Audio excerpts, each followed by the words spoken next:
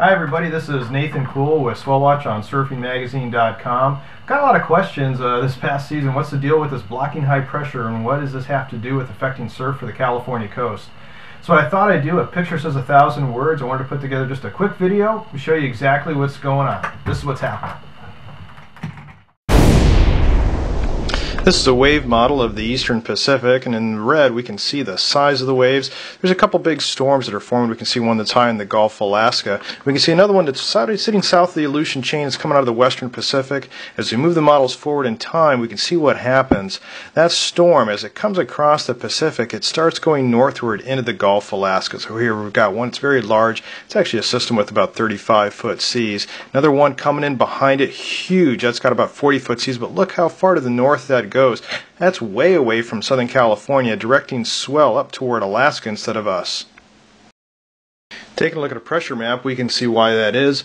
Blue is high pressure. Notice how there's a lot of that, especially off of California, moving up into the Gulf of Alaska. Red, that's low pressure. That's associated with those same swell-making systems.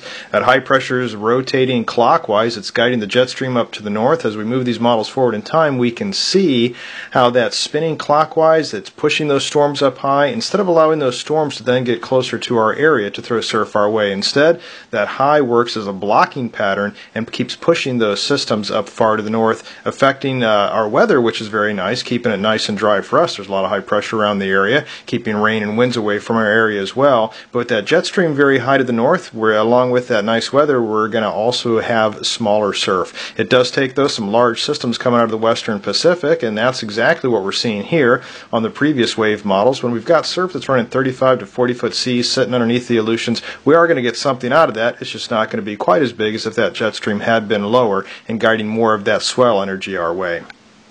An interesting thing in all of this is how it really relates to El Nino and La Nina. Right now we're in neither an El Nino or a La Nina state, but as we can see by the graphic here, it looks like we're in a La Nina when you consider that we've got strong high pressure sitting over the eastern part of the Pacific, guiding that polar jet stream up to the north. So it's quite indicative of what we would see right now if we were in a La Nina state.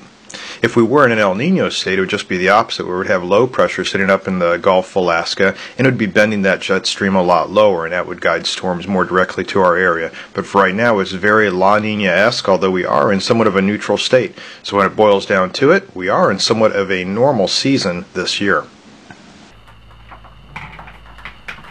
So there you have it. We're in actually a neutral state. This is considered what would be normal for a California winter. We're used to seeing a lot of El Ninos, and of course those bring a lot of big storms. Things are changing. We are getting into the end of January toward the February time period. We do tend to see bigger swells because of the jet stream lowering, but that blocking high pressure, well, that's also what keeps Southern California quite warm quite a bit.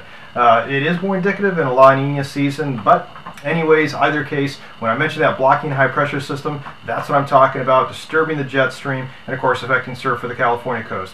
Hope this was informative. Hope you enjoyed it. Keep smiling in the lineup.